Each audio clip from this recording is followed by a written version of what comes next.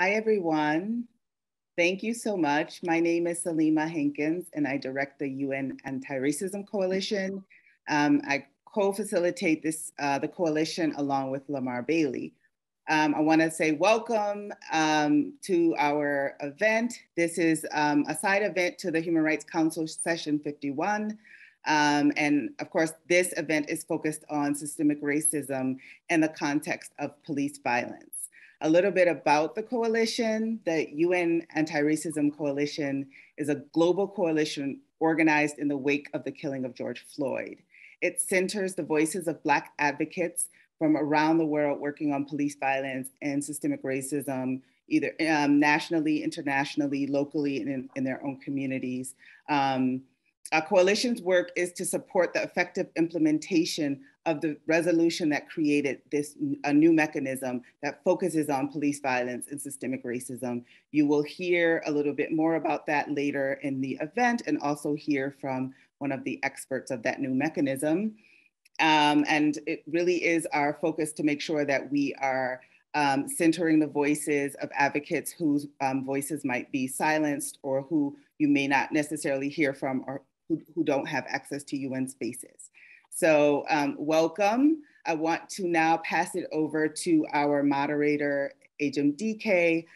She is a human rights and social policy advocate with over 20 years of experience in the field. She has extensive experience building literacy and using human rights laws and mechanisms, particularly at the United Nations for grassroots advocates, and has worked with groups in the United States and globally. Thank you.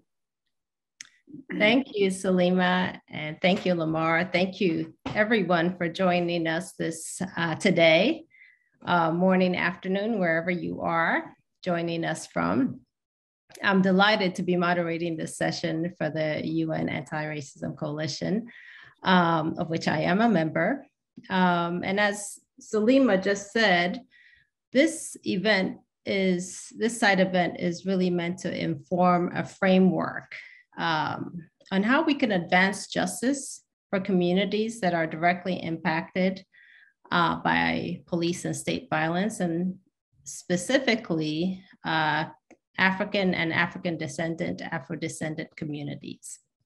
So to start us off, let's just talk a little bit about what we're hoping to accomplish today. One is we're hoping that by the end of this event, you will have a deeper understanding of what systemic racism means, particularly through the lens of the august panel that we have today. Secondly, we want to discuss systemic racism as it impacts communities on the ground, people on the ground. Again, people of African descent and Africans. And then the third aim of this panel is for us to think through how we can best use these mechanisms, particularly UN mechanisms, but we also have a regional mechanism represented today in advancing justice and how best civil society can engage with these mechanisms. All right. So let me start off with a basic definition of systemic racism. And then after that, our panelists will all be giving us some more insight into what it means in their different communities. The concept of systemic racism is really important because it's understood as the operation of a complex and interrelated set of laws, policies, practices, and attitudes that we not only find in state institutions, but also in the private sector and in societal structures. And we're looking at systemic racism as opposed to looking at racism as the sum of individualized acts of racism. So this is an important shift to look at it in this systemic interrelated way. And we know that the impact of systemic racism is really to exclude and marginalize people of African descent and Africans resulting in our exploitation and unequal access to opportunities, to resources, to justice, and to power. And so, to discuss how this plays out on the ground and how we can use UN mechanisms to advance justice for communities of African descent and Africans, we have an amazing group of speakers today, both representing, all representing communities from around the world. Some of our speakers also represent UN or regional human rights mechanisms.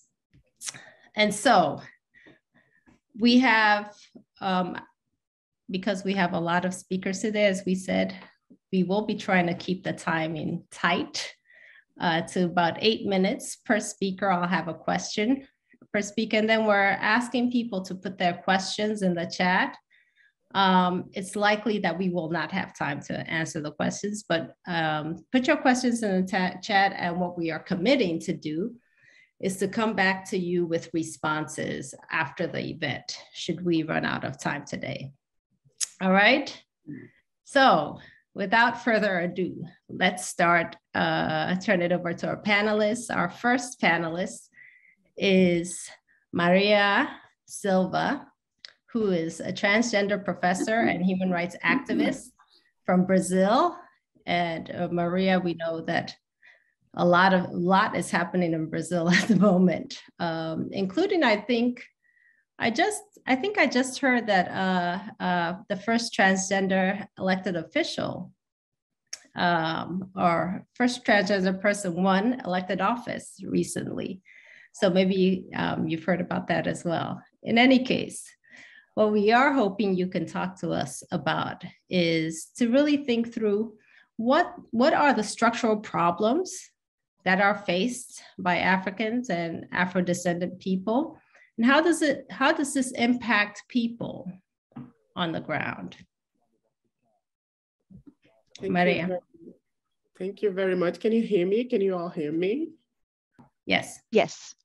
I would like to apologize for my English. That's not the best. I'm going to give my best to make myself understandable for you can understand me. Your sound went off, Maria. Oh, really? Oh, better. Okay.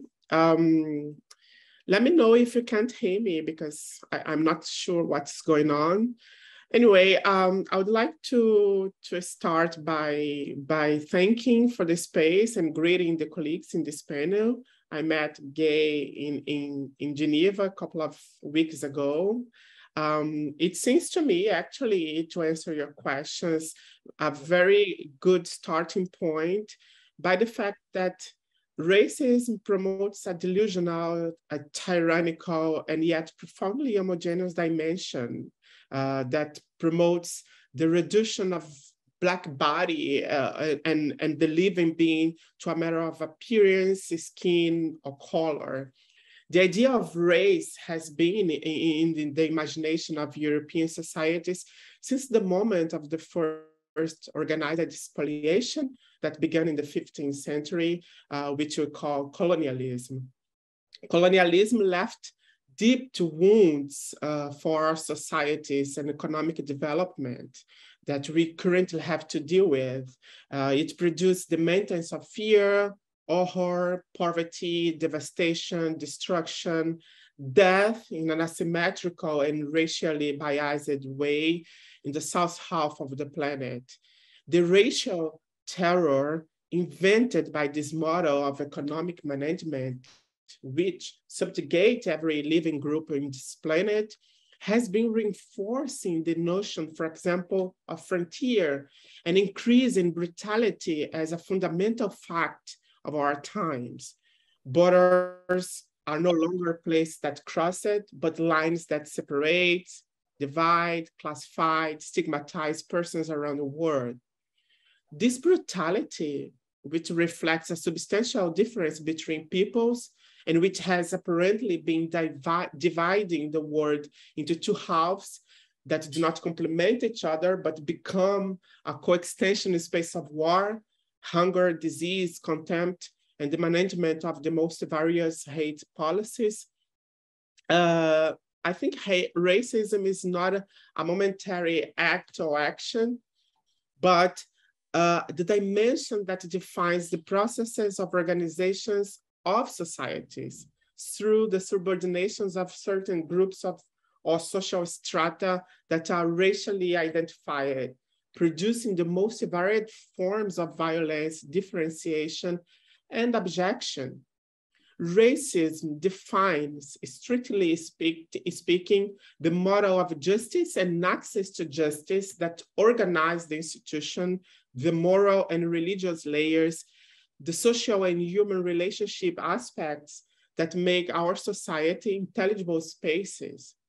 Racism takes for itself the economic flows that distinguish persons, territories, gender, class, which created and gave birth to slavery and the poverty that still haunts us today and woes the fact we have to face in all areas of our existence. In Brazil and in the world, for example, racism is the fundamental line between humans and the reverse of humanity. It is the key and the meningini of police operations in favela that have generated more and more death of Black children or young people. In my country, racism is the pandemic that fuels mass incarceration, food insecurity, poverty, lack of education, death. 2 out of 3 people arrested are Black. 70% of people who go hungry are Black. 78% of people killed by firearms are Black. During the pandemic, we saw that Black people died twice as often as non-Blacks. 71% of the young people who drop out of the school are Black. In terms of gender, 80% of transgender people murdered in Brazil are Black. 2 out of 3 women killed in Brazil are Black. Régulièrement, les personnes qui sont assassinées sont transgenres. I think I'm hearing the translation in one of the interpreters is muted, I think. Yeah. Yeah, one of the interpreters is in the main channel. I believe it's the French. So if you could please go back to the French channel. Right now you're speaking in the main room. Thank you. Est-ce que vous pouvez m'écouter dans le channel du français? Yes, we can hear you. So if you can go to the French channel, we can hear you in the main room.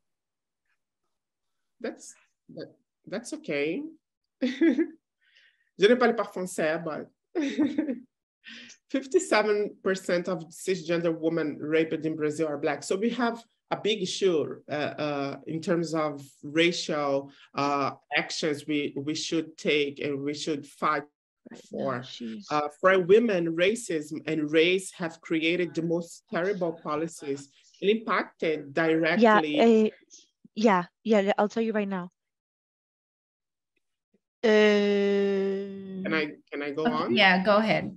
Okay. Paraît-il que je suis hors de la salle?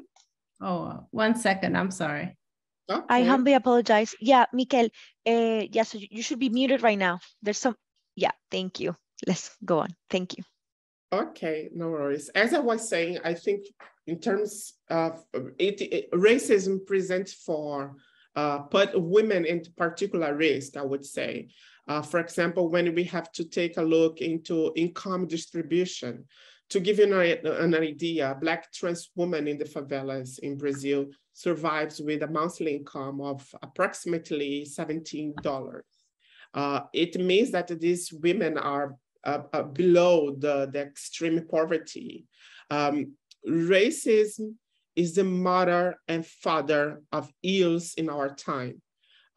It impacts on infrastructure, access to water and sanitation, hunger, access to labor, housing, migration, police violence, sexual violence, destruction of environment, deforestation, and I could name a lot of horrible things that it promotes.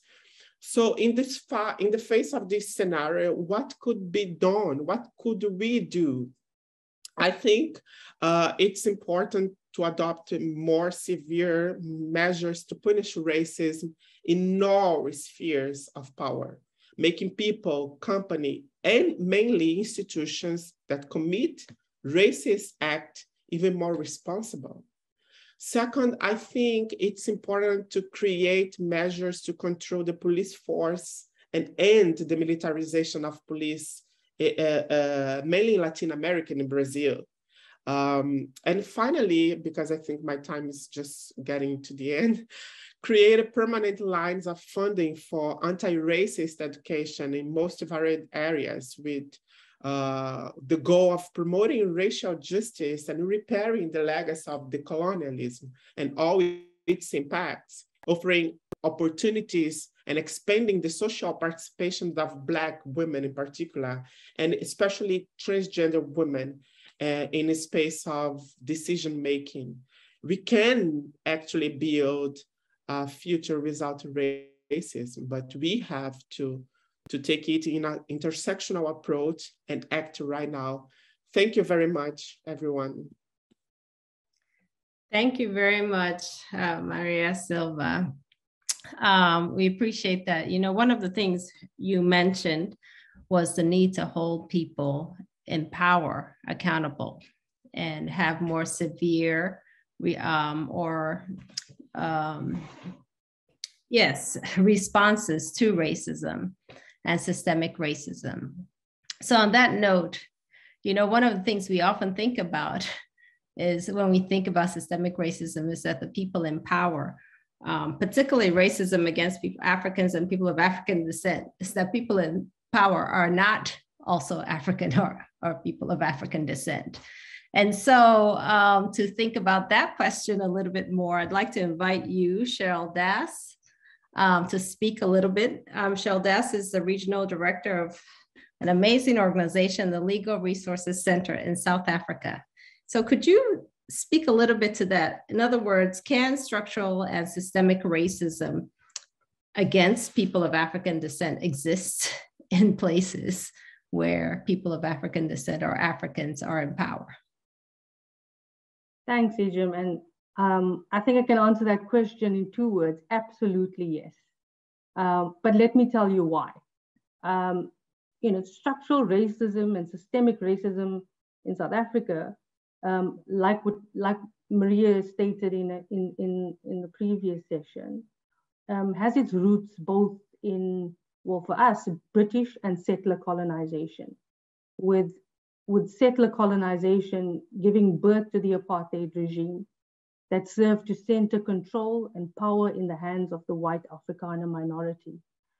So in its simplest sense, structural and systemic racism should therefore be viewed, at least in the South African context, as a consequence and a system or a symptom of the structures and false narratives developed by our British and Dutch colonizers, who laid the foundations for the apartheid government to maintain control and entrench power over the Black majority and legitimize white supremacy. So Afrikaner supremacy and the dehumanizing of Black people were carefully embedded in laws and policies and institutionalized in structures that were responsible for enforcing and policing them.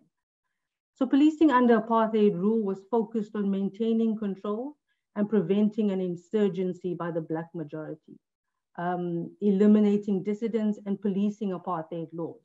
And central to legitimizing their God-given right of supremacy over people of color, the apartheid government institutionalized false narratives around Black persons. They created and institutionalized racist identities, pitting people of color against each other by determining which race was worthy of limited rights whilst upholding the superiority of the white race. So in that context, policing and police training, combat training, weapons training, and in general, policing structures and systems were designed to dehumanize Black people. So these structures and systems of oppression that have been, they haven't been meaningfully decolonized, but they have been repurposed to suit the agenda of the post-1994 government, governed since then by the ANC. So whilst attempts were made at the outset to demilitarize, for example, the South African police force, institutionalize racism in policing, designed and constructed by colonialism and the apartheid government, remains unchanged. So in 1995, for example, the ANC moved to reform the police force from a paramilitary force to a civilian police service. They did away with military ranks and changed its designation from the South African Police Force to the South African Police Services. So a lot of us felt that it was it thought that it was a positive change, and it seemed at face value to move towards community policing. However, in reality, police training, their operating procedures, their rules of engagement remained highly militarized, and there was an absence of political will, and I think intentionally, an absence of political will to dismantle oppressive structures and institutionalize racism, particularly within the police force. So like so many of our democratic reforms, these reforms were just Band-Aid interventions, with the police largely serving to protect the state and political interests by using force to stifle dissent rather than upholding a constitutional mandate to protect and serve its people. Interestingly, the ANC government in 2010 reverted back to military ranks. And this after the Deputy Minister of Police stated that he wanted the police service to be transformed back into a paramilitary force with military ranks and discipline. And both the minister and his deputy felt that the current police service was an object of ridicule and garnered no public respect. So there are various instances that I can mention where the current government has repurposed structural systems of oppression. The mandate of the police force and their purpose under democratic rule has largely remained unchanged. The most striking example I can give you is the killing of 34 striking miners by members of the police force at the Lonmin mine at Marikana on the 16th of August in 2012. This was indicative of the notion that the state, business, and political interests play a major role in policing. The Marikana massacre caused shockwaves in South Africa and abroad and brought to the fore what many activists have believed, that the police force is still being used as an agent of oppression. And the sequence of events actually leading up to the killing of these miners is particularly interesting, insofar as it alludes to some sort of political influence in the use of the police to control what was essentially a wage dispute between a mining company and its workers. And these events were documented in evidence before the Marikana Commission of Inquiry. And one of the findings of the commission said that, to some extent, political influence in how the police dealt with the mining striking workers were actually present. The commission found, for example, that over the 14th and 15th of August, the police tried to actually negotiate and resolve the issue between the striking miners and the mining companies. But police members involved in the negotiations were actually undermined by their own provincial commissioner, who actively discouraged Lonmin from negotiating with the strikers. And as a result of this interference in trying to receive, in trying to achieve a successful, peaceful resolution, the police were actively thwarted by the acts of or by political influence. Additionally, the commission also found that political influence may have played a very vital role in the instructions given to the police to use force to disarm the striking miners. But the Marikana incident is not the only instance where the state has used excessive violence to protect mining interests at the expense of poor and Black people. The state has also used excessive force against poor and Black people who challenge the state's inability to provide basic services such as housing, sanitation, water, and to mainly poor and Black people. Often these people are criminalized for occupying state-owned land to set up informal housing structures, often labeling them as land invaders or land grabbers, and creating false narratives about who is responsible for their discontent, and often deflecting the state's culpability on non-nationals of African descent. Brutal evictions in South Africa of poor and Black people who occupy state-owned land and the destruction of their rudimentary shacks is reminiscent of apartheid-style forced removals. So civil disobedience under apartheid rule was regarded as a crime, and under this new dispensation is deemed to be treasonous, warranting the full might of the police force.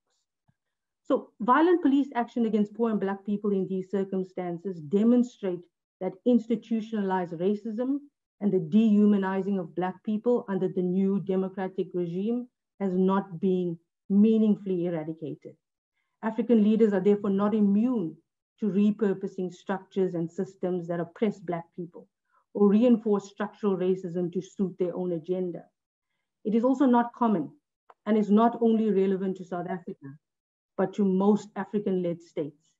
But I must qualify this by saying that power lies not with those who wear the crown jewels, but those who own the crown jewels. So whilst the ANC-led government may lack political will to reform institutionalized racism in policing, for example, big business plays a significant role in influencing African leaders to maintain the status quo. So, where to from now? And how can the mechanism assist in this regard? My belief is that the expert mechanism must therefore apply pressure through their mandate to ensure that African leaders are held accountable for their failures to implement meaningful structural reforms to advance racial justice. While South Africa, has a high-functioning judiciary with a constitutional court being the gatekeeper of all human rights, many African states are not as fortunate. Most Africans also do not have access to regional mechanisms to hold states accountable for human rights violations and racial discrimination. Only 8 out of 33 African states have submitted to the jurisdiction of the African Court for Human Rights, South Africa not being one of them. So the expert mechanism, therefore, becomes all the more important to hold African states accountable for failing to dismantle structural and systematic racism. Lastly, I just want to say that in terms of the recent reports, the August 22 reports, both by the United Nations High Commissioner for Human Rights and the expert mechanism, at first glance seems to focus on people of African descent and not Africans. And while the promotion and protection of human rights of people of African descent against excessive use of force is and will be a matter that requires urgent remedial action by the expert mechanism, African-led states cannot and should not be given a cursory glance. The expert mechanism must ensure that African states and big businesses who actually exercise de facto control over African leaders are held to account. And I'm going to leave it with a question for the expert mechanism about what are the next steps in this regard and what are the concrete recommendations will they be making to advance transformative changes in racial injustice and inequality, not just for people of African descent, but for African people. Thank you. Thank you, Sherylle. You're leaving us with so many questions. I wish we had more time. And we will definitely be raising one of the questions on, what are the next steps for the expert mechanism on advancing racial justice and equality in law enforcement, which is the expert mechanism that Sherylle was referencing. We will be talking a little bit more about that later. All right, so, one of the points that Sherylle just made, and that was also made by Mariah, is how these systems of oppression, particularly law enforcement, are really vestiges of colonial powers and imperial powers, as you see playing out in the Americas. In fact, the creation of the United Nations and the adoption of key human rights mechanisms had to grapple with some of these tensions, having leaders of the imperial world, if you will, and colonial world being some of the primary architects of the United Nations. But we've also seen that civil society and, in fact, newly countries, particularly in Africa who really liberated themselves from colonialism were instrumental in the adoption of some key human rights instruments, including the International Convention on the Elimination of All Forms of Racial Discrimination. And so for that, I am thrilled to move on to Gay McDougall, just a venerable leader in human rights. Gay is a member of the Committee on the Elimination of Racial Discrimination, the CERD committee. And she was also the first independent expert on minority issues. And Gay, I know you, prior to rejoining CERD, were really instrumental in the advocacy around getting MLAR, the MLAR mechanism, the expert mechanism, passed or come into existence. So I have two questions for you. One is, could you just talk a little bit about how CERD addresses the issue of systemic racism? And as a follow-up to that, if you could also talk about how the work of this new expert mechanism can be, is complemented or can complement the work of CERD. Well, thank you very much for the introduction, and I'm very happy to join this really fascinating panel discussion today. Since I only have 8 minutes, let me move quickly.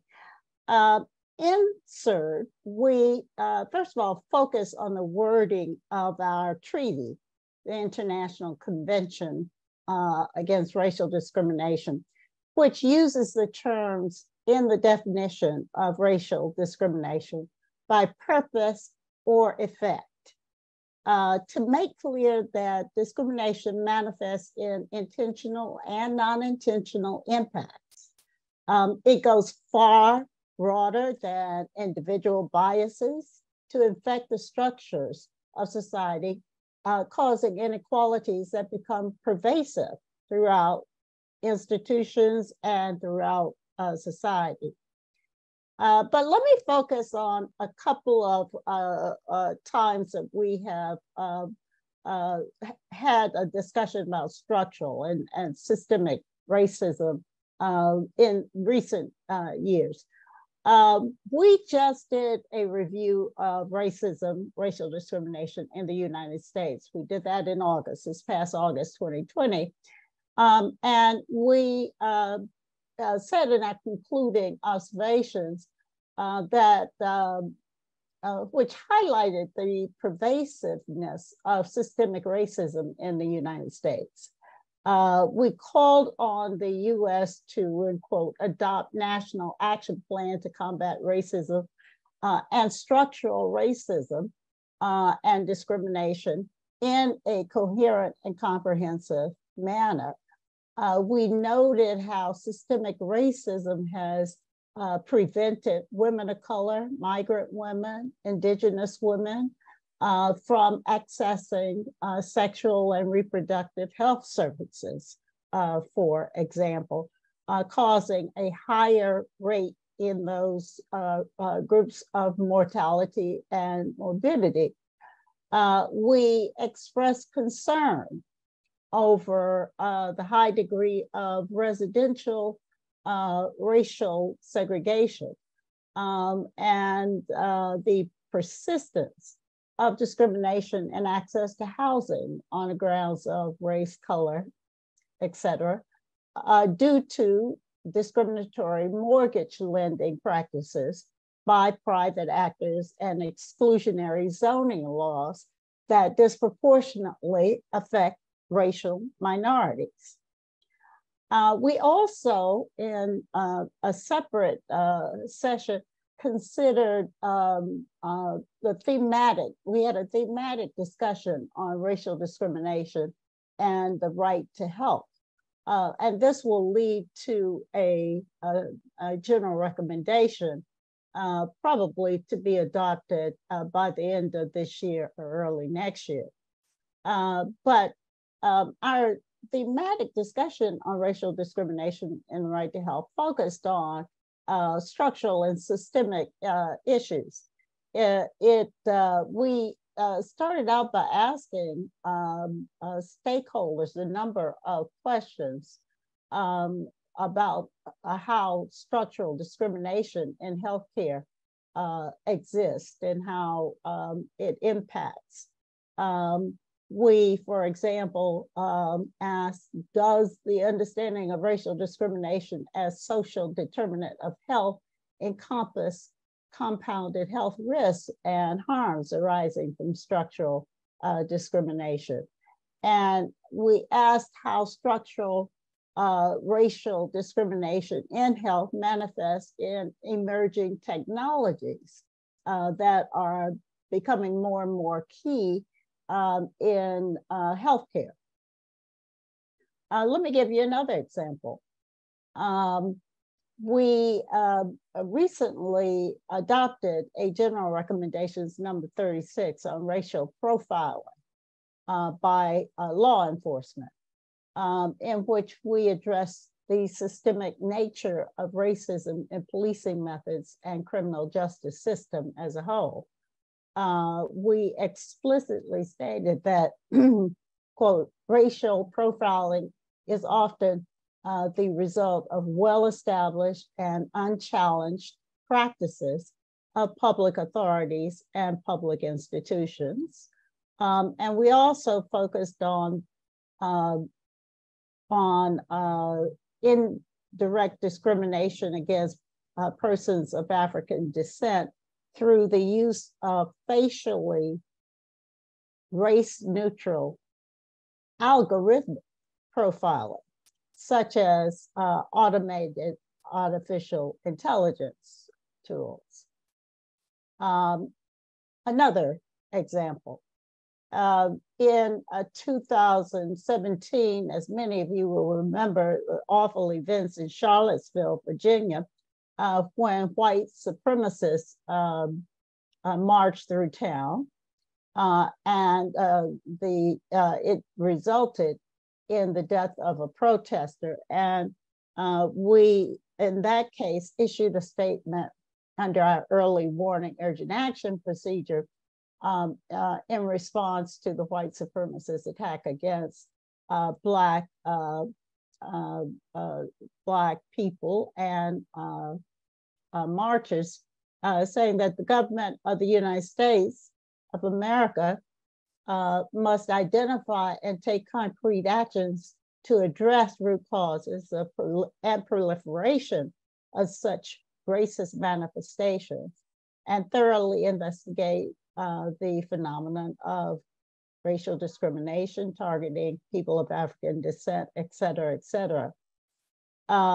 We later also talked about the rise of white supremacist violence, saying that it is vital that states, civil society organizations, social movements, and activists devote renewed attention to the structural drivers of racial inequality, including, as recognized by the Durban Declaration, those rooted in the history and legacy of slavery and colonialism. Those are just some examples, recent examples of how we have cited structural drivers of racial inequality in a lot of areas, including healthcare, the situation of women and reproductive rights issues, housing, and other areas. Thank you, Gay.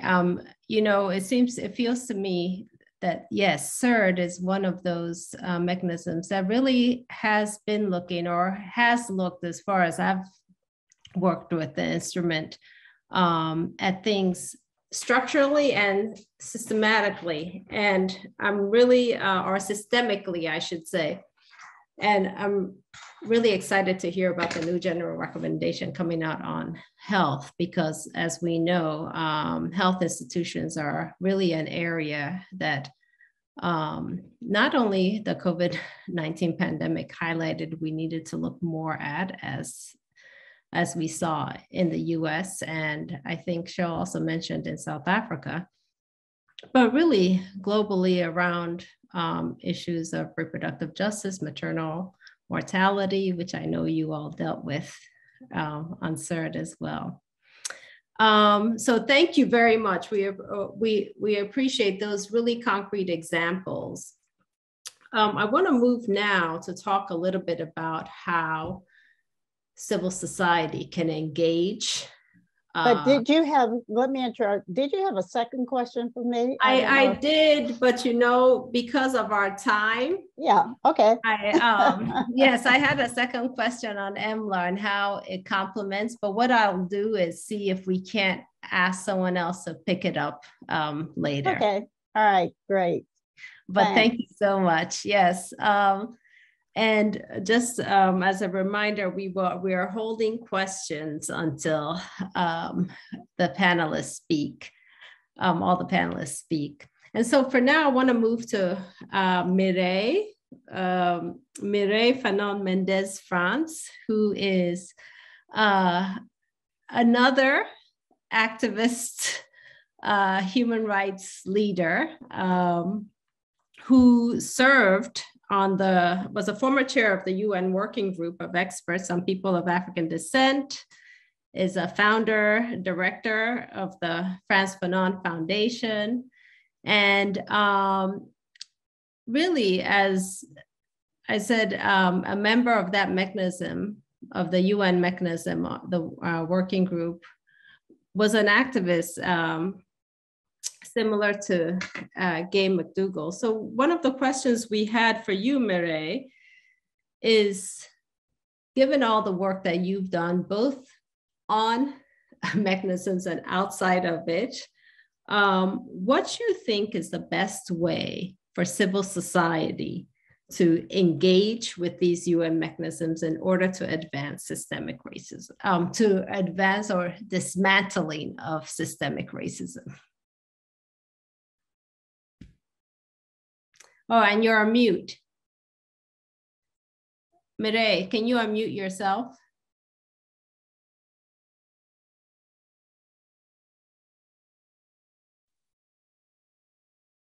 Good afternoon or good morning. It depends where you are. Yes. Good to see you. Good to see you again, Jim. It's a long time. Same here. Same here. And I did not really answer to your question because I think there is some other issue more important. But I would try to answer to your question, taking into account the example of the decade for people of African descent. The decade was not, oh, sorry for the translator. I will try to speak in English because I understand every panelist is an English speaker. But in any case, I need some help or some wording missing. I will ask you to help me. Je vais parler en français parce que je vois que tous les Sorry? Hi, this is for the interpreter. We can hear you in the main channel. So we need you to go to the French channel. I think it's French English channel. Okay. As you know, the decade is almost ended in 2 years or even less than 2 years. And it was absolutely not what it has to be. The decade, in fact, should have opened the way for African descent and Africans. And I appreciate the underlining of Sherylle about that. Okay, African descent and Africans, rather than being a mechanism added to all the others to combat racism and which are proving particularly ineffective. To energize a process based on decolonial combativity by giving them back a voice to African and African descent that has been stolen from them, including by international institutions. And in this sense, I try to answer challenging the UN. The institution of the UN and the international community should have built the condition for a reciprocal dialogue on the problems that have led to the structural invisibilization of African descent and Africans in colonial forms that question both the coloniality of power, that of knowledge, but also that which keeps all racialized people in a zone of non-being, in the periphery of the periphery. But dominated remains the unsurpassable mantra of the unilateral system that the UN has become, which has, in a way, given itself the objective of speaking about the people while forcing them not to engage in a dialogue for emancipation and liberation. It is clear that the UN system over the decade, because it's not the only decade mentioning racism. Before Durban, there was 3 decades against racism. And with a decade for people of African descent, of course, it's organizing around the racialization and racialized system, and specifically structural racism. It's more important than systemic, because the structure of our system, imperialist, capitalist, is based on enslavement, and the capitalism is based on capitalism. Okay, anyway, you understand what I mean. Absolutely. But dominate remains okay, sorry. It is clear that the UN system over the decades have been responsible for stifling, trivializing, and standardizing the voice of the victim. And in this sense, multilateral institutions and states have become part of the problem. It is not from them that the liberation of Black bodies through their recovered dignity will come. In the end, the decade became what Afro-descendant and African organizations did not want, a sounding board for the liberal aspiration of the dominant ones, where they were consulted from far and why to give a token of goodwill, but also to recover a few ideas without any ambition with regard to the challenges facing Black bodies. It never became a process that would have allowed to transcend the obstacle. It was confined to a role of controlled action and limited to the framework set by the structure of the United Nations at the request and with the consent of the states. It should have allowed the inauguration of a reflection on a decolonial project in which states and international institutions would have favored exchanges based on dignity and the transfiguration of a trait out of fear of otherness into love of the human. Afro-descendants and Africans claim their humanity and to make community, among other things, from a historical, political, and collective problematization of reparation as a process of disalienation and epistemological questioning on the maintenance in a zone of non-being of Afro-descendant and Africans, even if some of them benefit from the Enlightenment defended by the capitalist system. And one of the best example, it's we are absolutely mute on what, as African descent and Africans, we are absolutely mute on what happened to Haiti. Haiti should have been, during this decade, should have been the most focus point of our concern. Because if Haiti is not free and the occupation by the foreigner and specifically by US is not ended, we are concerned because this imperialist power is one of the problem of the perpetration of racist system. And it's, for me, it's difficult to understand how such a case of Haiti, such a concern of Haiti was not taken in charge by all African and African descent community, saying in one voice, we want see what can we do for Haiti, what we have to do, and to find a way by ourselves to suggest, to propose, to suggest some solidarity with Haiti. Even that we did not show up our solidarity in one voice. Of course, certain organizations have specific relation with Haiti, but as African descent and African community, international community, we don't have one voice saying we are in solidarity with Haiti.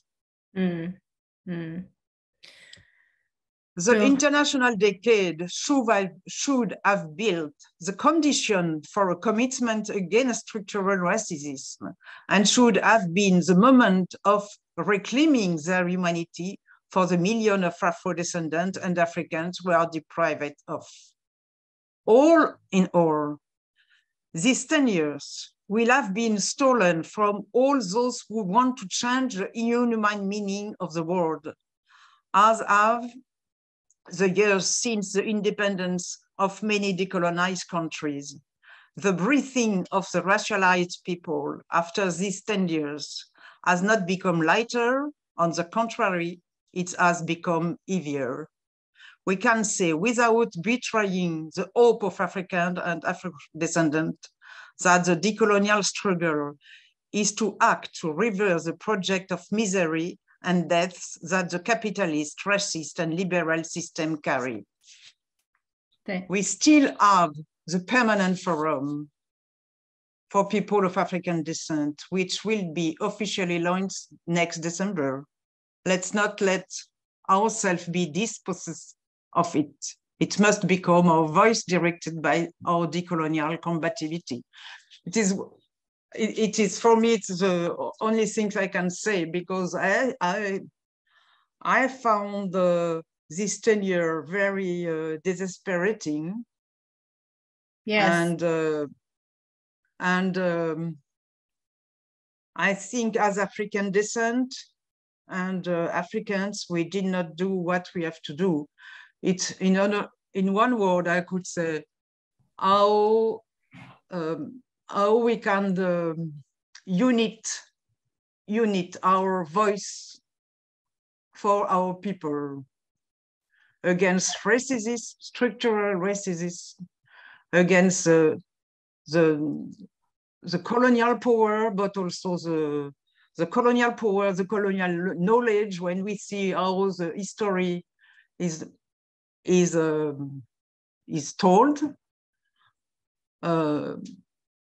Yes. And I could, and how it's impossible, and how we are not unit also for reparation, to ask reparation, and not reparation for individual, yes, but reparation for people of African descent, political reparation, collective reparation, and not individual reparation. Okay. It is really desesperating to see where we are now. And even when I began as expert, I found the moment more with hope than now. Yeah. And of course, there is a crisis. Of course, there is a crisis. We can explain everything. There is a war, Ukraine war, and all these horrible things. But for people of African descent and Africans, the situation is worse than before. And we have to understand, if you don't decide voluntarily, politically, to unite our voice, we will never succeed to get the beginning of the eradication of structural racism, because the system is founded on this structural racism. And to continue to perpetuate its system, it needs to have some people to hate. And it is, as the history, as the basis of this system is enslavement, in the mind of the people, it is always Black people, Black bodies, who are the first victim of the hate. We have to understand that. And the state for that are responsible. The state really are responsible. Sorry. Yes, no, I'm sorry to interrupt. Also, because I hear you, and what you have issued to us is a strong, strong call to action. That, in fact, the International Decade for People of African Descent is about to end. It'll end December 2024. And yes, we do not have much to show for it. But we also, I heard you talk about, remind us that we now have also the Permanent Forum for People of African Descent having its first meeting in December. As well as we have our existing mechanisms that we continue to work with and push, including the expert mechanism, which we'll talk a little bit more about, but we've heard you loud and clear.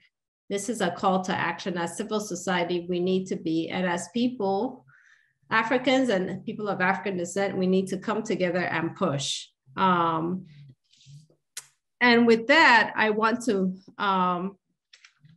bring Urenna Best into the conversation.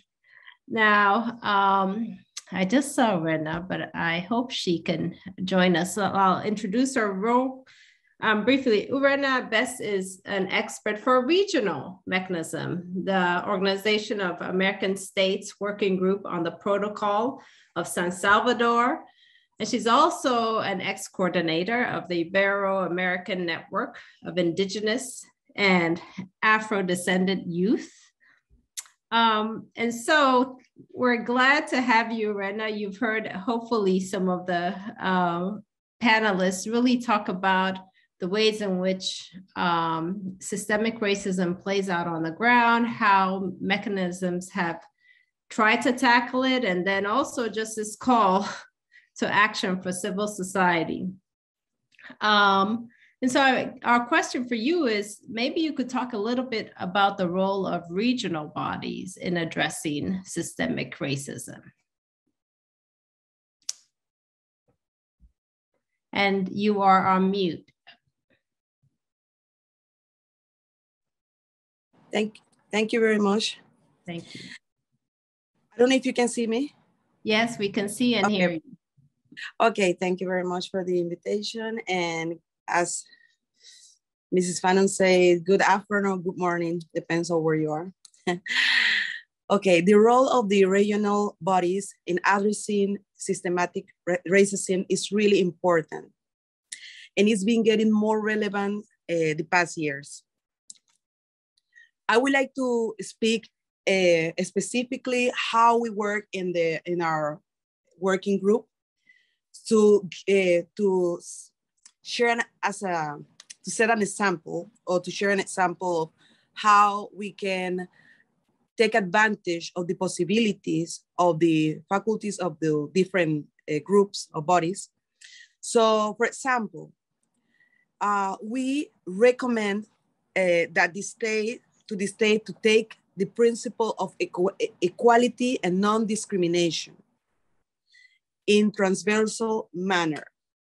Every time we work in a report for every single state, we always address this aspect as a priority. Also, for us, it's really important to recommend the ratification of the different treaties. For example, the International American Convention Against Racism, Racial Discrimination, and related forms of intolerance. But we also recommend to the states to ratify other treaties. So it's really important. We don't only work with the Inter-American system, but we also encourage the government and the state to ratify all the conventions and treaties related to racism and discrimination. Other important role is that we also generate important documentation or documents such as guides for Afro-descendant. This, the main goal of these documents are help first the people in charge of this position to understand what is the role. A lot of people hold certain position, but they don't understand the relevance of certain topics. And racism, mainly in the American continent, is really complex for the way it's developed in different states or different countries. So we try to bring a common language and common understanding to work in this area. So this is really important. But we don't only help the people that is in charge of certain position, but we also encourage the development of public policies that promote the economic, social, cultural, and the environmental right for Afro-descendant people. Other thing that is really important, and not only us, but other groups work, is also to encourage the government of the state to work side by side with civil society.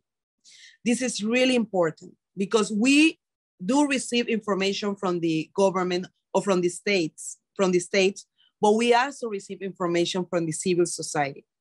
So it's really positive when the states or the government allow the participation of civil society so we can have the similar information, because sometimes we get completely different report about the same topics.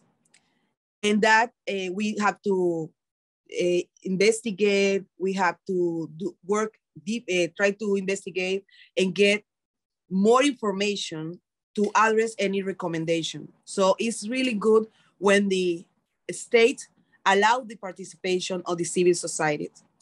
More when it's racism, racism and discrimination and other matter, it's really important to have both working together. And I really would like to share something more personal. Like in the working group of the Protocol of San Salvador, I am the first Afro-descendant person to be part of the group. It's a very complex and difficult process to become part of the group. But it's really important to try to have the diversity, because even when we know it's about the color of the skin or the pigmentation that's going to guarantee the quality of the work, is really important to have different perspective when we discuss. And when we try to create strategies to work and kind of, try to evolve or push the agenda. So it's really complex. It's really complex when you work in spaces where it's you have just one person that is really connected to the topic. We know it's a technical, we need to provide technical reports and we need to be really objective, but it's the human factor is always gonna be important. So I think taking into account what Mrs. Fanon shared just shared, it's really important that the civil society, that the civil society become more strategic, identify people that can participate in different roles in these groups, to guarantee that the diversity and the vision to work in this kind of spaces is gonna be really diverse, and it's gonna be really objective. So other thing that is really important for the group that I think is relevant is that different bodies have the possibility to get invitation from the countries. So they can have visit, they can go to the places, they can connect with different groups, they can also create alliance with other actors. So I think it's really important. The racism and discrimination is something, as I say, at least in America, is not a simple topic. It's something that you need to adapt and discuss for the reality and the culture of different countries, because it's different. We have different realities. And also the colonial history and the past and the connection with this important matter sometimes make more difficult to develop or to address this topic. So I think we are just, at least in America, we are beginning to grow. We have different guides. During the COVID, the OAS developed different documents. They have important allies that are working in the same direction. I think right now, with the decade, we have an interesting moment. Moment is almost over. However, a lot of important things have been happening in the last 7 years. So I think, yes, we can keep working together. I think it's also important to consider have different exchange with the expert group from the OAS and the UN. I think that is something that we've been missing. And I think we need to find a moment to exchange experience, to connect, to share good practice. So I think we have a lot right now happening, but I think we can take our moment or a little bit of time to try to create more productive and positive dynamic between different groups, and to bring more positive impact to the people in the world. Thank you so much, Urenna. That was great reminder. One, that the decade is not over and things have been happening, but we do have some time to continue to engage with and to engage more actively with the decade. Reminded of what's happening in the Americas, and I know Mireille mentioned Haiti. So that's just bringing that back into the conversation. And then you talked about connecting the mechanisms at the regional level with the UN. That is definitely something that the UN Antiracism Coalition is starting to do with this kind of event, and that we hope to do more of with regional mechanisms around the world. But on this question of colonial legacies, almost every panelist has mentioned it. The fact that we continue systemic racism and the institutions that really represent and perpetrate institutionalized racism are all linked in one way or another to the colonial and imperial legacies and the legacy of the transatlantic slave trade. So we want to talk a little bit more about that. And for that, we invite Mr. Doudou Diène, who was a former UN Special Rapporteur on Racism In fact, he was a rapporteur. I worked with him when he came to the United States on a fact-finding mission. I think maybe 2009. It was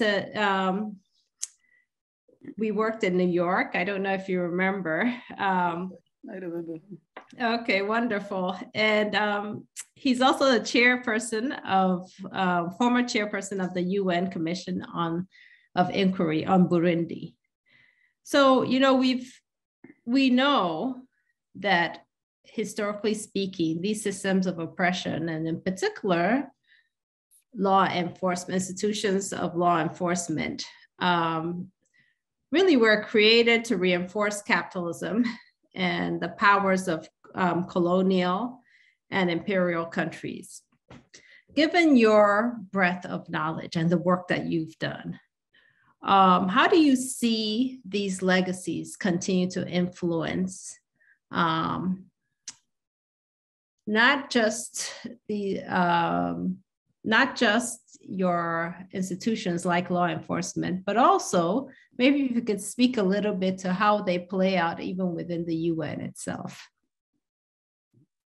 Thank you very much, Diène. You hear me well? Yes. Okay, listen, I would like really to suggest some concepts and ideas to move ahead. Yes. Because as you know, there have been, and there are still so many meetings on racism. And, but we have to move. So my first point I would like to share with you, and I think it's important, is to consider racism in a universal perspective first.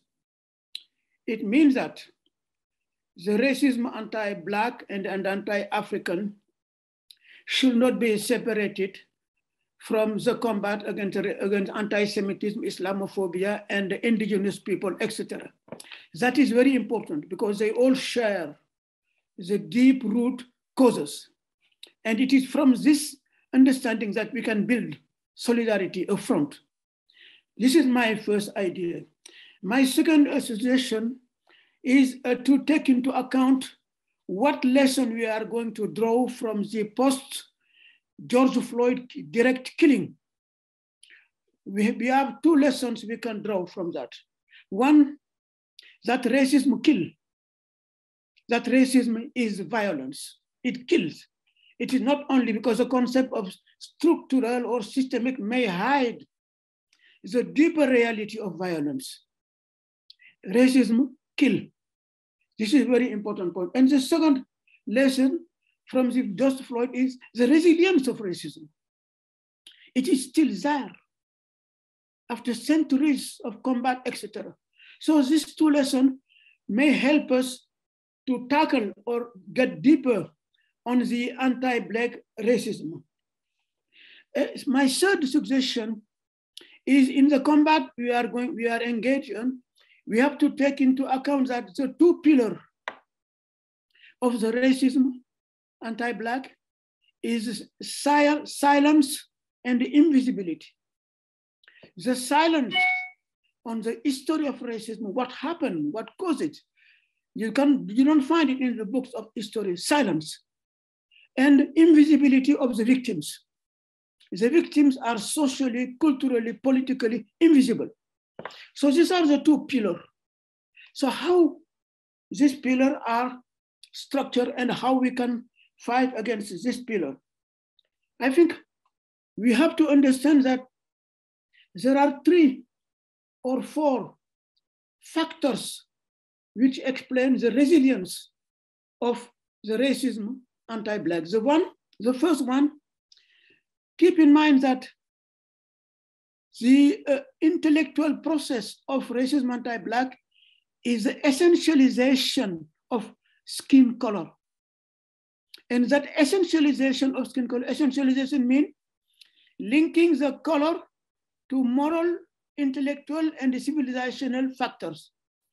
To say that Blackness means backwardness, uncivilized, etc. That concept of essentialization is the intellectual core of the construction of racism against Black, which, as you know, and at this point, many people forget about it.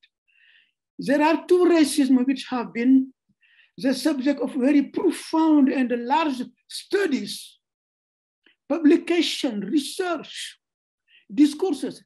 It is anti-Semitism because of an old one, but the racism against the Black.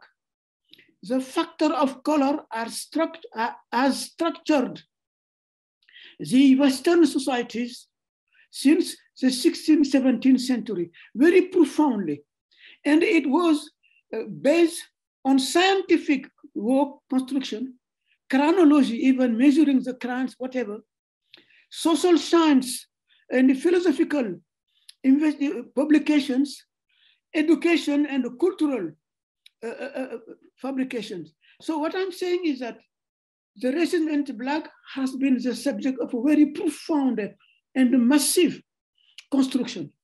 And this construction has impregnated the mind and the structure, not only first of the Western world who created it, but the empire and the colonies they have dominated. They brought it as a legitimation of their domination. So this is why it is global. And it's very important to understand that process.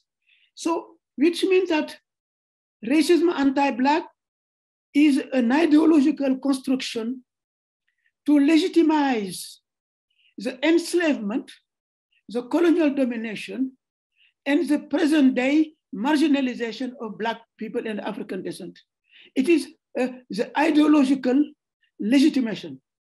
So what the front we have to confront now to combat it is the first one, deconstructing this construction, understanding that it is an intellectual, scientific, and socially construction, intellectually to understand the process. The second important point is to understand that the main aim of racism is to legitimize domination and exploitation. And that domination and exploitation is translated in the present day societies which are marked by the multiculturality. Most of our societies are composed of people from different colors, different races, etc. And the old ideology has structured them very profoundly. So what to do about it? So my first suggestion is really to understand that there are three fronts now. As I said, the intellectual front, deconstructing racism, to understand that it is not coming from the moon. It is a construction, structure, very profound, impregnating the society and the mind. The second front, very important, is to understand that the intellectual front, as I said, the political front. The political front, because as you have seen in Europe and now many elsewhere, political parties are at the door of power, extreme right parties. And at the core of their political platform is the issue of race. Because they have now, with immigration, with all the different extreme right movement, what I'm saying is that racism is nourishing political parties which are in Western countries at the door of power. So the political combat is absolutely central to combat it. Now, another point that's very important to understand why the resilience against Black people is so pregnant is that we are living in a neoliberal economic system. The neoliberal economic system puts the market at the core of these societies, and everything is regulated by the market. And it is exactly the neoliberal system is a translation, a modernization of the old ideology of slavery, exploitation, domination, materialism. This is, and the neoliberal system is very profoundly structuring our society. So three fronts are left to us. One, I must say that I repeat, the intellectual front, the legal front, because we have succeeded in getting international instruments, in legal instruments in the different countries and socially organized. But we have also achieved successes. Yes. And this is why my conclusion is, let us not consider the violence against racism now as the meaning that racism is increasing. No, racism is getting out of the wood. Racism is now confronted publicly, openly, and it cannot be hidden because the force of racism to be hidden. So this is the first success. The second one, let us implement the instruments we have approved internationally. Yes. The Convention, the Durban Declaration, and the Program of Action. And lastly, the decade. And the result of the decade, as you know, is a forum of Afro-descent. This is a very important, a permanent forum is now created at the UN of Afro-descent. Let us get racism as a central issue of that forum to move the whole UN system. So in conclusion, what I would like to share is that let us consider racism against Black, first linked to racism against other minorities like Jewish, Muslim, and whatever, to create a front. Secondly, let us also understand that Black and African communities have been fighting successfully, internationally and nationally, to deconstruct, to structure the societies, and that I think things are changing. You see it in the composition of governments, in the media, etc. So let us not put in our minds that there is nothing we can do against racism, that racism against the Black is, but we are the fight which has been led by many people, many groups since centuries, is getting now, I think, strong success. We have to move it by using these instruments. Thank you very much. Thank you so much, Diène. Absolutely. I think that the point you're making and the evidence of that is this permanent forum that we, after years, have finally gotten, as well as the expert mechanism on advancing racial justice and equality in law enforcement. Now, and you make another very important point. You make so many important points, but one I want to highlight as we transition to the next speaker is the idea that the ideologies, the intellectual, the political, the neoliberal project and construction of racial ideology is not only institutionalized in the West, if you will, but that ideology has spread and has been internalized by former colonies around the world.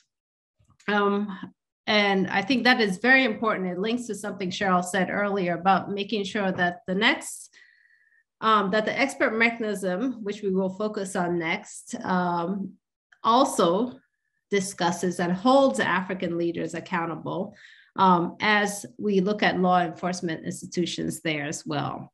Now, as many of you know, the UN, so thank you, Doudou. As many of you know, the UN Antiracism Coalition, many of you on the call were really instrumental in pushing for the adoption of this new expert mechanism, which is really a unique mechanism for a number of reasons. One, that it focuses specifically on Africans and people of African descent. It has investigative powers. It can go on country visits, and it really centers people who are directly impacted, people of African descent and Africans who are directly impacted in a way that really sets it apart. Now, the experts were appointed last year, December of last year, recently released their first report, which focused primarily on data, the need for data collection, disaggregation of data. They will be going on their first country visit to Sweden before the end of this year. But they have a 3-year mandate. There's 2 more years to go. And so we are delighted that we have the chairperson of the expert mechanism to advance racial justice and equality in law enforcement joining us today, Yvonne Mokgoro. And I don't know, Yvonne, are you with us? Can you hear us?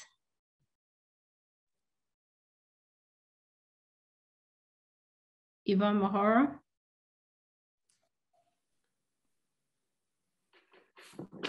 I can hear you clearly. Oh, okay, wonderful, wonderful. And thank you for joining us. You know, so yes, we were just talking about the first report that the expert mechanism has released, and that you have your first country visit coming up. Yes. And you know, earlier on, we were going to ask Gay McDougall about how EMLR and complements other existing mechanisms. So I guess my question for you is this: if you could tell us a little bit more about the mechanism's approach to addressing systemic and structural racism, and maybe if you have some thoughts on the question Sherylle raised about ensuring that African countries are also held accountable. Yes. Thank you so much, and for those questions, but particularly grateful I am in you guys roping us in, you know, into these discussions at this earlier stage of the life of the mechanism. It is, I think, very important, as it has been indicated earlier, that we need to unite, you know, against racism, wherever it rears its head. And I think it is only through our efforts, united efforts, that we will probably gain much leverage in dealing with the scourge. Now, indeed, you know, as everybody understands, the mechanism is not only mandated to address incidents of police racism and racist violence against Africans and people of African descent. We are specifically mandated to address structural and systemic racism, because that is the more difficult part. As we all know, the structures tend to hide racism because it tends to be indirect. And it is for that reason that our first report focuses on the need to collect disaggregated data, because where the structures and systems hide, the numbers will show. The data will show. So that whenever we deal and confront member states with questions of systemic and structural racism and race discrimination, it is important that these be visible so that we are all on the same page. It is very important. And in our report, we actually urge member states to collect, analyze, and publish data disaggregatedly. Because when we engage with them, we are required to engage in cooperation, understanding each other. You know, when we engage, we should know what we are talking about. However, we don't expect every country to have disaggregated data and have made analysis with regard to these issues of police violence or use of excessive force against Africans and people of African descent readily. The mechanism was, the members of the mechanisms were appointed in December. As you say, we're going to have, we've just submitted our first report, which deals with data, because we see data, the collection of disaggregated data is opening the floor for our engagements with these issues. We're going to have our first country visit to Sweden. We would have loved to go elsewhere, but because our mandate also requires us to look into positive initiatives by countries to deal with police violence against Africans and people of African descent, or police racism. We, on our list, we are going to Sweden as one of the countries which was first in line to invite us for a visit. We have a list of countries, which some of which we think and we regard it as very urgent to visit, but unfortunately we do not have ready invitations right away. So the long and short of it is that the examination and the need to address systemic racism, structural too, is very much part of our mandate. And it is going to be particularly with regard to country visits that we will shift that focus on examining the laws, the systems, the structures, official or formal structures of particular countries with regard to questions of racism, racial discrimination, and inequality.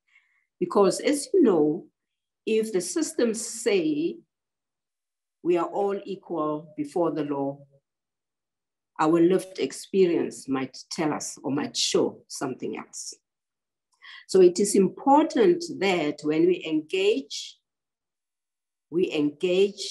with the understanding that it is not sufficient for systems and formal structures to declare equality, non-racism, anti-racism.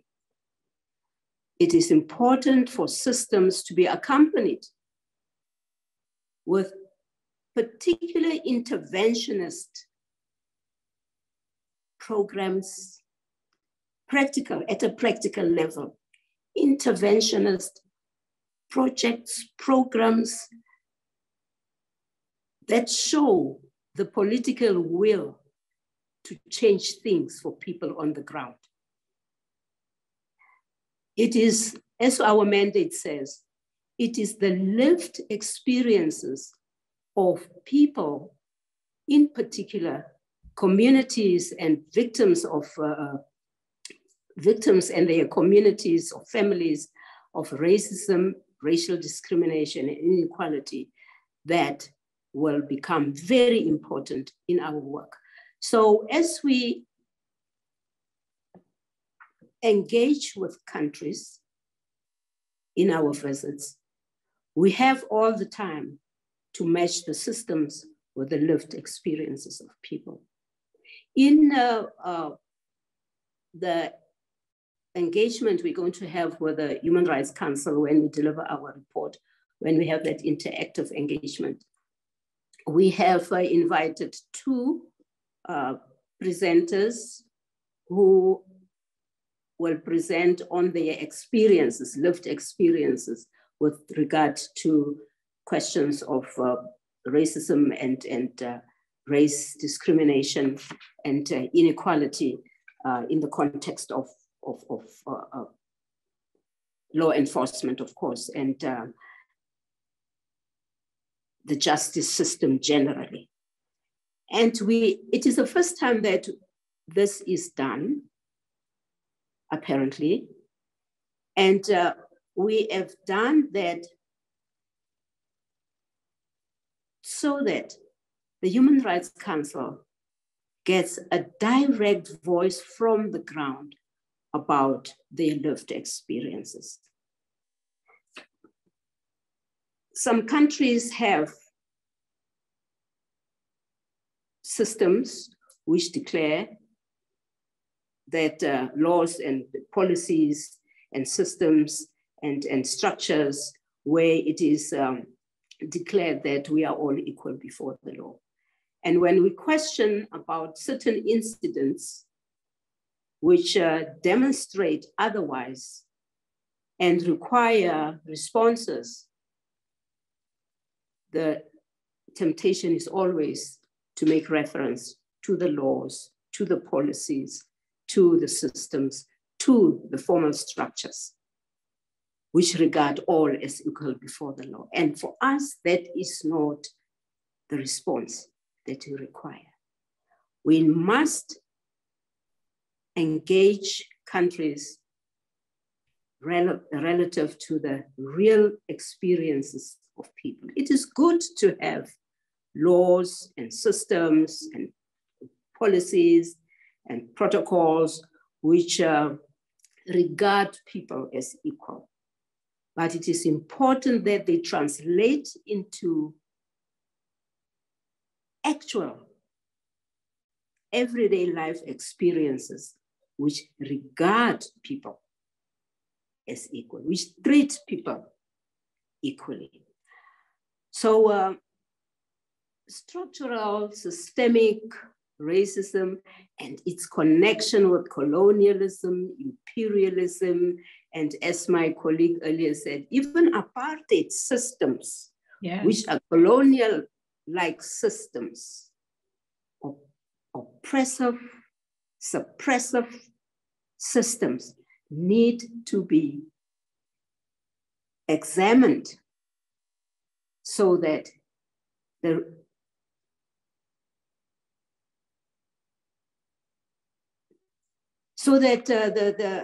gains, if you take South Africa, for example, the gains of the Constitution must translate effectively in the lives of people.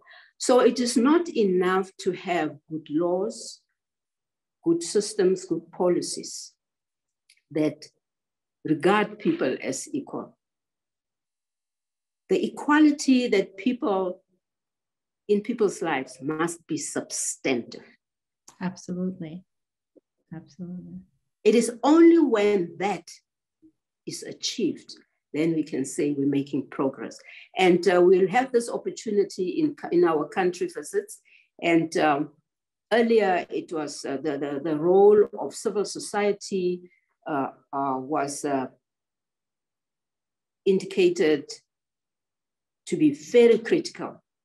In all our country visits, we will not only engage with police authorities, we will engage with police at all levels, we will engage with groups of activists, including civil society. And in fact, as soon as we had our first meeting in Geneva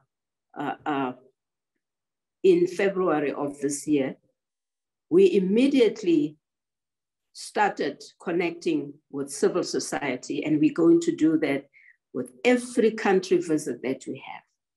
Very good. Engage with a cross-section of stakeholders. And our stakeholders are right from the authorities, political authorities, down to the police authorities, down to victims and communities which have experienced police racism, to civil society. And it is important, therefore, for us to understand the nature of racism, racial discrimination and inequality and how it impacts on people. And that what is important is that there must be a political will to deal effectively with racism. And it is when there is political will that we will have to require it to be demonstrated in the intervention systems which will be created to make the lives of people on the ground real in the context of anti-racism, racial equality, particularly in the context of law enforcement and the criminal justice system. Thank you so much, Yvonne Mokgoro. We appreciate you making the time and hear you loud and clear. And what is unique about the mechanism is this making sure that we go beyond de jure equality, as you're saying, the equality in laws, and to make sure that in lived experiences, people are experiencing substantively equality. We're looking forward to the next report. You all have so much on your plate, and like I said, a lot to accomplish in a short amount of time, but an exciting and robust mandate.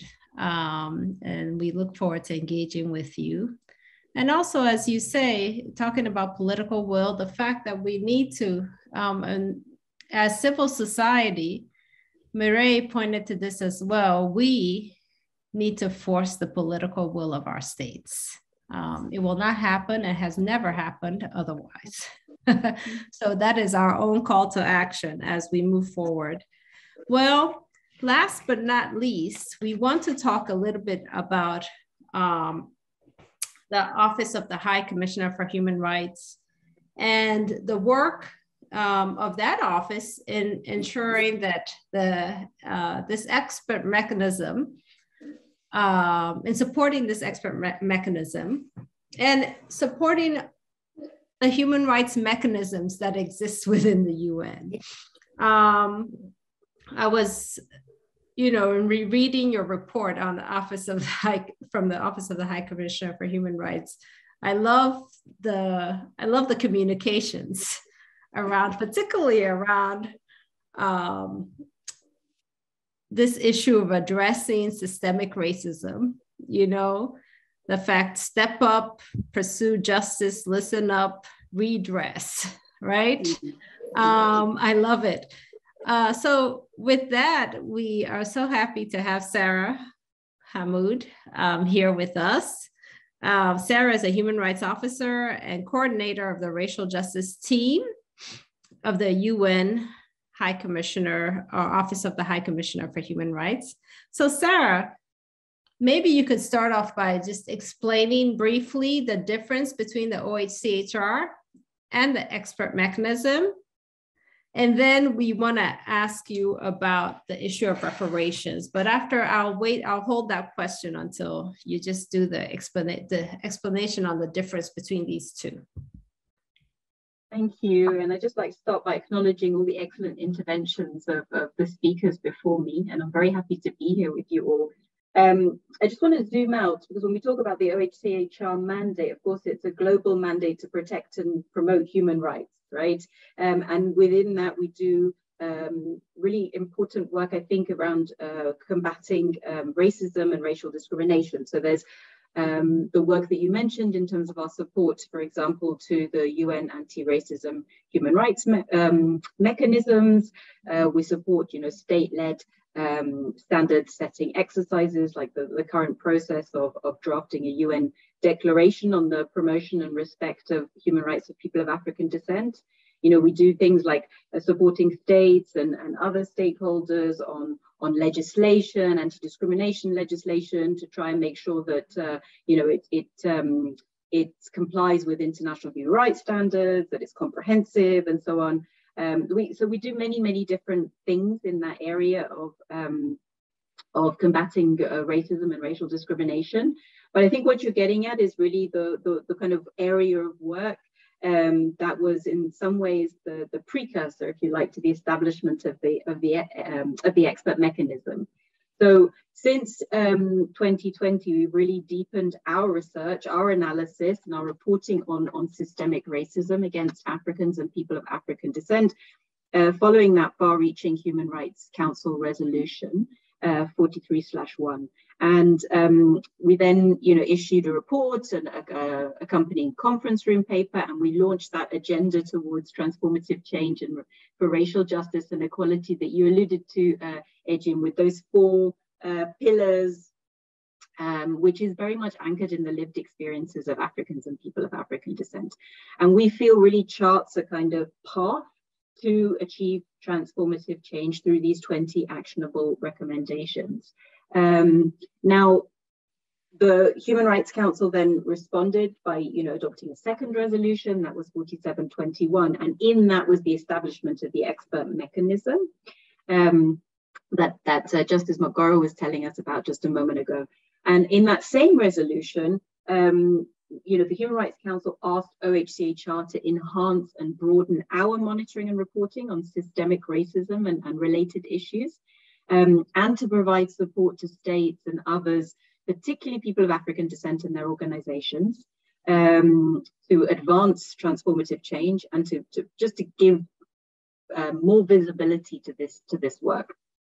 So kind of coming back to the heart of your question, I think we really see those the work of our office in that area and the work of the expert mechanism and really the work of many of the other anti-racism human rights mechanisms as being mutually reinforcing. We're talking about our work and the mechanism as, just to get to your question directly, we're both, as we've heard from Justice Mokgoro, and we're both striving to further transformative change, to advance racial justice and equality for Africans and people of African descent, and to contribute to accountability and redress for victims.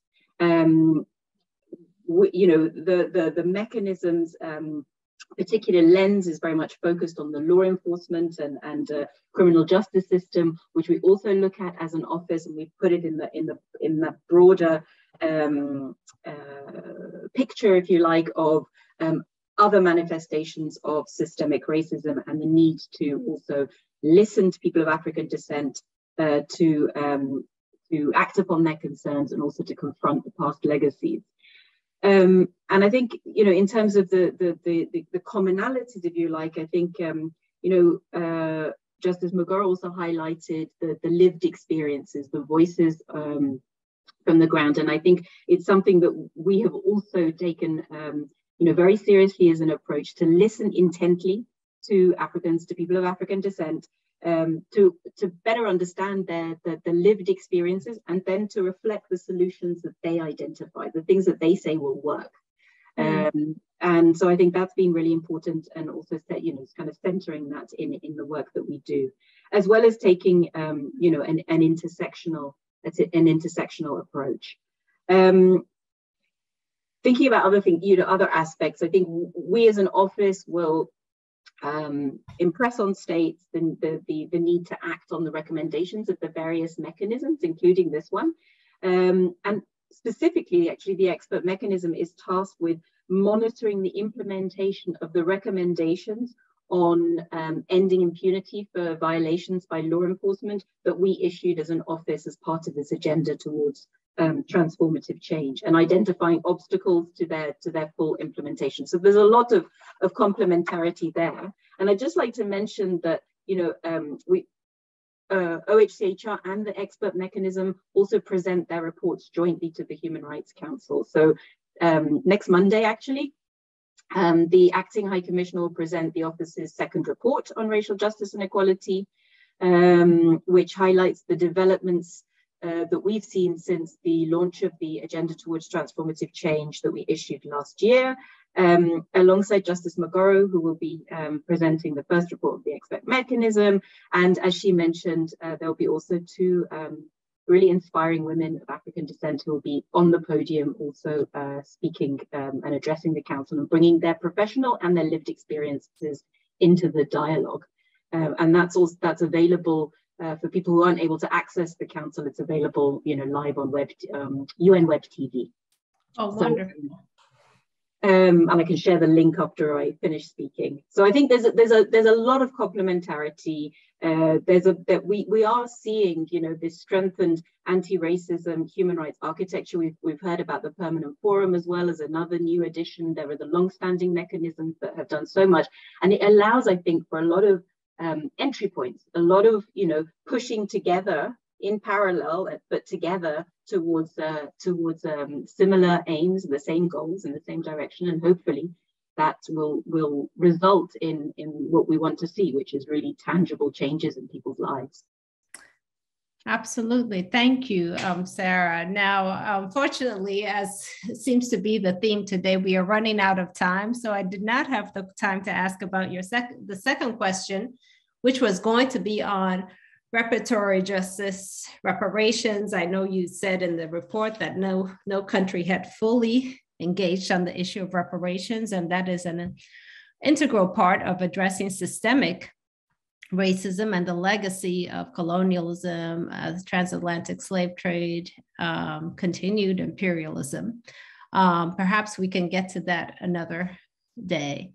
Before I hand off to our last, to Salima Hankins, who will be closing us out, I just want to say a really heartfelt thank you to all the speakers for engaging with us, for sharing your knowledge with us, for agreeing to spend the time to talk about this really important issue on systemic racism.